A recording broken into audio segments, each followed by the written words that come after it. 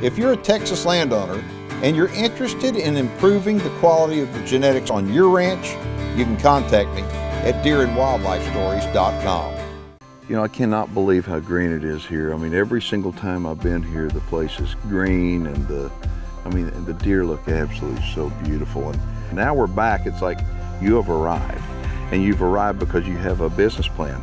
I mean, Yes, a business plan, and it is working, folks. We are at Two Brothers Whitetails just outside of La Ranger, Louisiana. And this place is beautiful. It is manicured. The pens are absolutely perfect for deer. And what you're going to see on today's program is some of the prettiest typical deer in the state of Louisiana, and tell them about your program. I'm telling them about your business idea, what you wanted to do. So here at Two Brothers, we're about raising big typicals.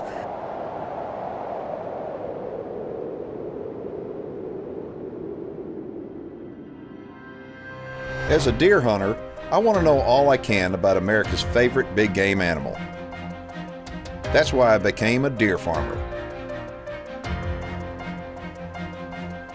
Without deer farms, we lose our greatest resource for research and whitetail management. With them, we gain more knowledge than ever before. Join me as we discover the truth about whitetails and meet those who work every day to preserve this great species for future generations. My name is Keith Warren, and this is Deer and Wildlife Stories.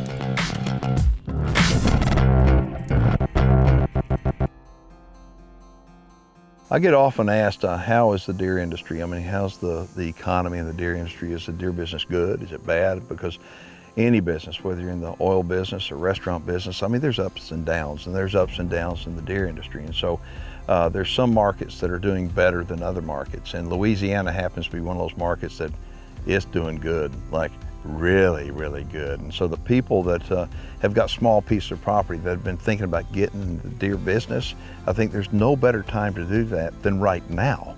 And then for that reason, I think how long, I'm kind of trying to figure out how long will this boom last in the Louisiana market.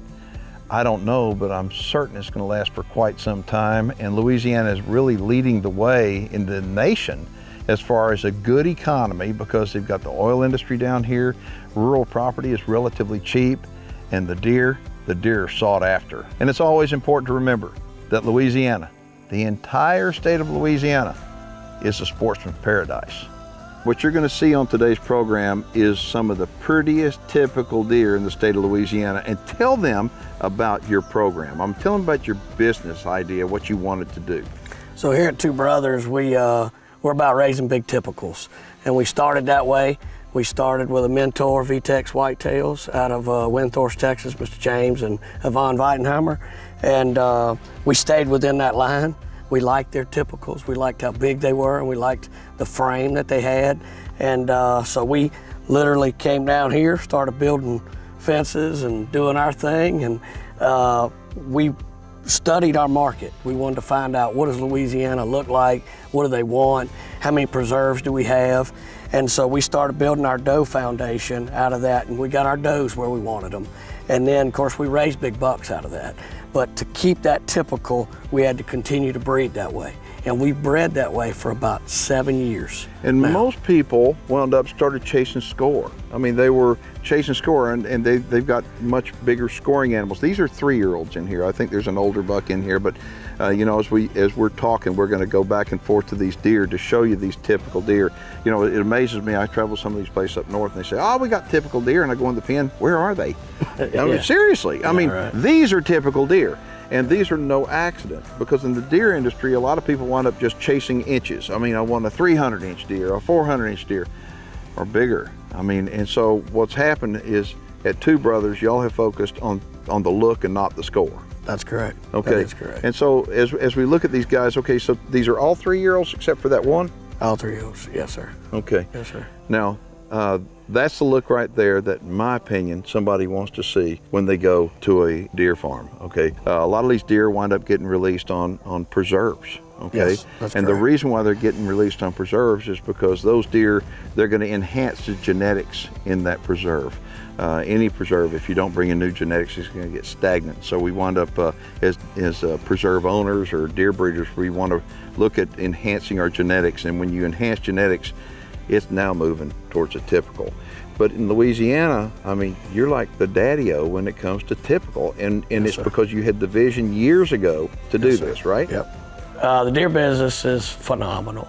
The more we learn about it, the more we grow it, and the more we learn that you can do with deer and exotics and all the different types of animals that they have in the state. Louisiana's a phenomenal market to be in. Literally, we have closed borders, but that's been a good thing for the farmers in the state of Louisiana. We had a lot of deer were coming in from other states, and when the borders closed, it really helped our market to really grow for the deer farmers in the state.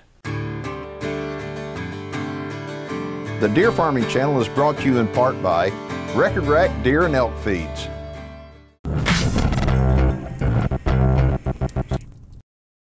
I just deleted that one. You deleted the question? I did it, I think. No, I got it. All right, so here's one from Francis. It says, my state will not allow deer farming, but would allow me to raise exotics. In your opinion, for a beginner, what exotic animal would be the easiest to raise? I know, to me, I would say fallow deer. What are your thoughts? Absolutely. Fallow deer is the easiest. They're very docile. They're easy to fool with.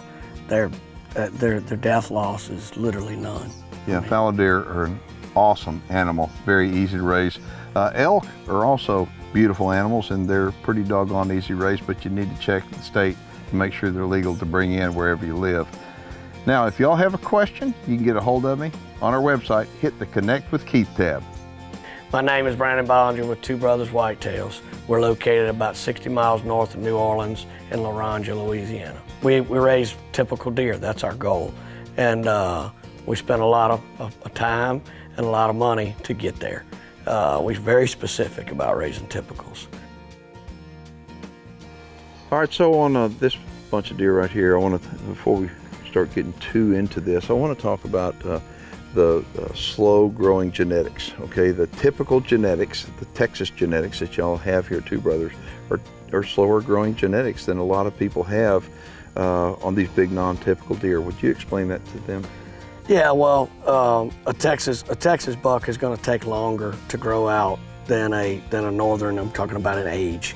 When you look at a 1-year-old with a Texas, you might be looking at a 120, 130 inch buck. And there'll be little 6s, little 4s, little 8 points. Well, they'll jump pretty good to the 2. You may get them in the 160, 170 range. But when you get to 2 to jump to 3, and then from 3 to 4, they really expand. I mean, they get more mass, they get more tine length, and so we're happy with 1-year-olds that are little 6s, little 8s. Right. Then you got late borns, right? You're gonna have those few late borns from the AI that didn't catch with your backup buck, and they may be little cow horns, but that doesn't mean they're not gonna be a tremendous deer. So your 2-year-olds, tell me about him. We're really excited about our 2-year-olds. When people come and visit and they really want to see what the deer are starting to look like, that's the pen I take them to. And recently, you know, we're looking at about August 5th right now. They still have, because they're Texas, they still have a little bit of growing to do. But the 2-year-olds is who we're most excited about. When people come, again, when they get to 2, just absolutely beautiful. They literally could be sold at that point in the 160, 180 average. But we're gonna take all these 2-year-olds and we're gonna grow them out to 3. We're really excited about those. We have Hello in here in the pen, and he's 40 inches wide. He had double drops, and he's out of our typical genetics. He's a 4-year-old. He's in the 2-year-old pen. But really excited about him. Got a lot of people interested, and looking forward to breeding him again to our clean does to see what we get out of him. All right, so if you're interested in contacting Two Brothers Whitetails, give them a telephone number. 985-264-3437. Okay, I want to address this. Every single deer that is here at Two Brothers is in the North American Deer Registry. And what that means, it assures you, the deer buyer, that that deer is who it's supposed to be.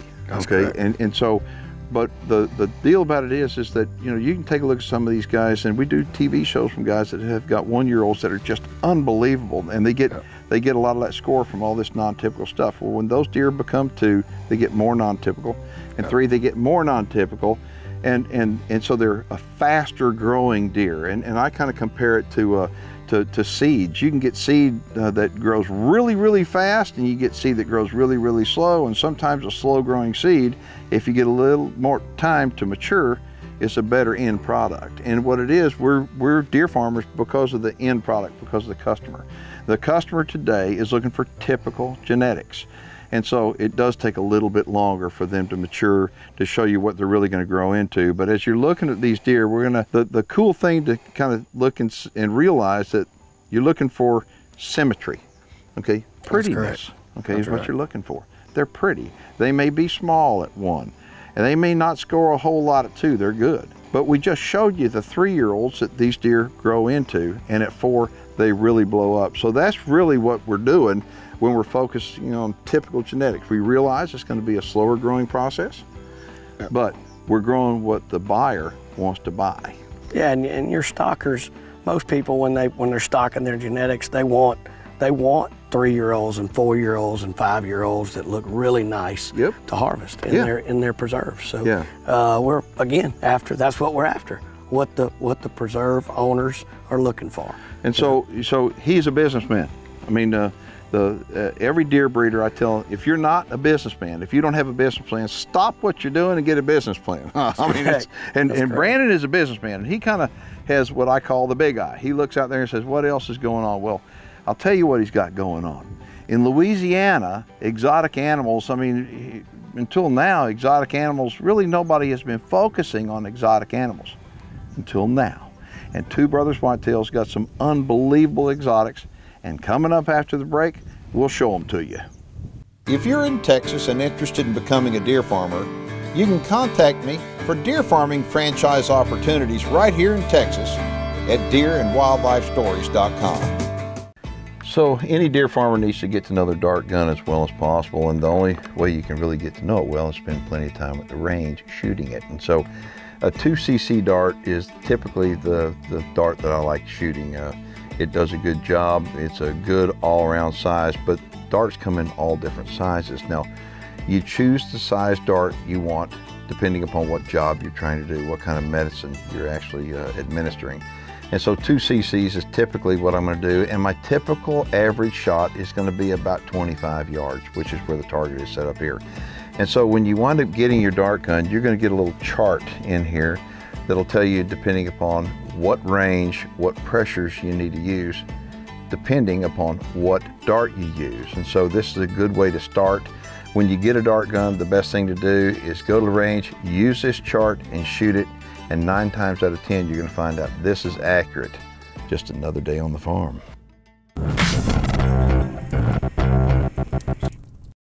All right, if y'all just joined us, we are just outside of La Roger, Louisiana at Two Brothers Whitetails. So far on the show, we've shown you lots of pretty whitetails, and his whitetail business has really matured to the point that now he is like, he's on top of the game.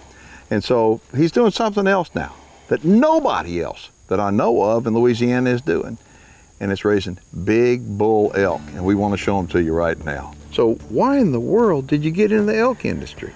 Well, we found out there was an elk herd in Katrina where our Billy Nungesser, our lieutenant governor, had a group of elk, and when Katrina came through, they had to get the elk and move them to upwards around Covington, Louisiana, which is pretty close here. So we got talking to a friend of ours, and he said, man, I got a herd of elk. He said, I don't know what to do with them. Can you come help me out? So I'm like, absolutely, we'll be there tomorrow. But what is the goal of them? I mean, so you got them from Billy, but why in the world did you get into the elk industry when people would think Louisiana elk? Yeah, tell everybody why. So I'm like, well, I started studying. I went to NEBA convention and started looking at all the different avenues of elk. And there's medicine, of course, there's velvet, a lot of other things. So I'm like, look, why don't I just go ahead and get these? We have cattle here. We mix them. We mix our exotics and our cattle. And my dream and vision was just to stock other people with. People started calling. They're like, I heard you got elk. Can I get a breeder? Can I get a couple cows? I'm like, I was like, sure. So I get excited about it. We have 18 cows. We have About 9 bulls. And they're nice. I mean, look at them. Right now they're in the velvet. beautiful. Folks, this is the first week of August, and these elk are really pretty much grown out. Yeah, they are. They're just starting to shed yesterday. Yeah, and I mean, early in the morning when it's cool, and it doesn't get cool long here, but they'll start making some noise, start bugling and stuff. It's Nothing really like cool. a Louisiana morning when you're sitting in a deer stand and hearing elk bugling. Oh, that's cool. It is amazing. I mean, amazing. So how is the market for elk? I mean, it's phenomenal. Actually, I didn't know, so we got started, and I'm like, let me look into this, start studying it. As I studied it, started talking to people. They're like, man, could you get me a bull? Could you get me a cow? I'm like, sure. So we've already sold, we sold 2 breeder bulls last year. We sold about 4 cows. And so we do a little exchange program too, where they'll actually take my bulls and my cows, raise them because they want elk, and then I get the calves. So, so that was one way we started. And then we started AIing last year. Mr. James Weidenheimer with VTEX Whitetails actually started an elk ranch and bought a Striker. He's the largest bull in North America, 650 inches. So we actually AI'd these cows last year to Striker. So we got about 4 cows it took that we know of. We're excited about that. And you know, my barn's about finished. We're about to finish my elk barn out. We went to the elk farming handbook and studied that. We took an old dairy barn and we turned it into an elk barn. Okay, you know, earlier in the show, I talked to you about a business plan, okay? And clearly, Brandon's got a business plan. And you're thinking, elk. Now, anybody watching deer, anybody that watches our show knows that we've done a few elk episodes over the years. And if you haven't watched them, go to our website and we've got links to where you can watch them online. But raising elk, if you're a deer farmer, you may think, well, raising elk, is it harder or easier than raising whitetail? Tell them about that. It's absolutely easy.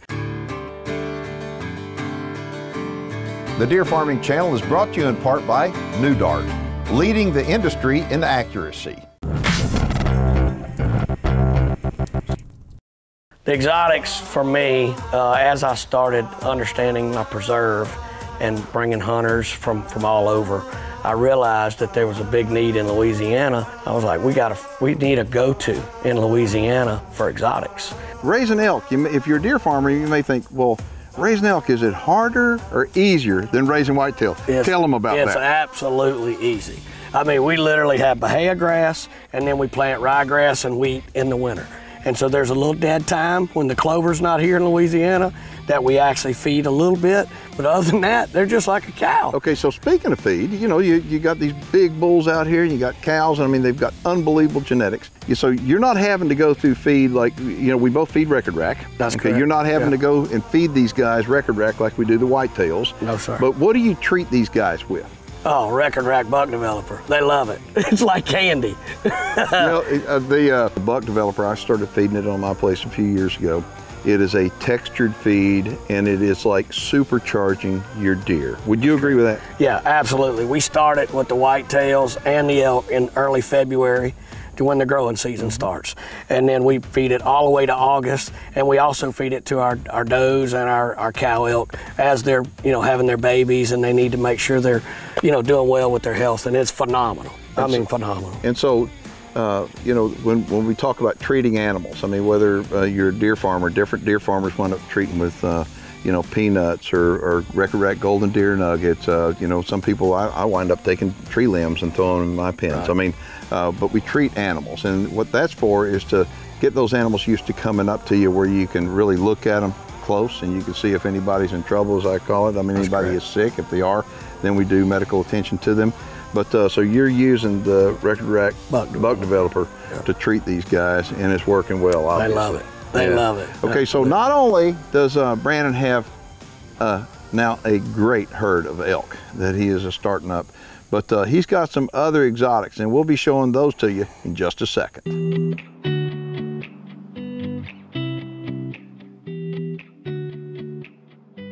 So one of the best parts about my job is seeing people not only get into the deer industry, but seeing them prosper. And coming out here to Two Brothers is really cool for me, because I've seen them go from taking baby steps to getting up, walking, and now they're running. And I have a great degree of admiration for Brandon. He stuck to a business plan. It's one that clearly has worked. I mean, he's leading the industry over here in Louisiana, and now he's changed a little bit, and now he's focused on exotics, and that's what's so cool. You know, when you get into this business, you know, you start looking at other opportunities out there, and some people just get locked down on whitetails, and that's cool. I mean, whitetails are great, but if you have a vision like Brandon has, you see that there may be more to it than just white-tailed deer, because there are people all the time looking for exotics. And so Brandon's made that decision here in LaRonture, Louisiana, to raise exotics. And I mean, the market is hot and he's doing well. I didn't wake up this morning thinking I was going to be this close to an elk and be surrounded by them, but that's pretty cool for LaRonture, Louisiana, don't you think? You know, this is the third time I've been to Two Brothers Whitetails, and I'm amazed every time I come, because Brandon Bollinger has got the vision when it comes to not just white-tailed deer, but now with exotic animals. And if y'all want more information about what's going on right here at Two Brothers Whitetails, go ahead and give Brandon a call. He'd love to hear from you. If you're watching online, you have any questions or comments, go ahead and get a hold of us. We'd love to hear from you. My name is Keith Warren, and you're watching Deer and Wildlife Stories. Hey, big boy.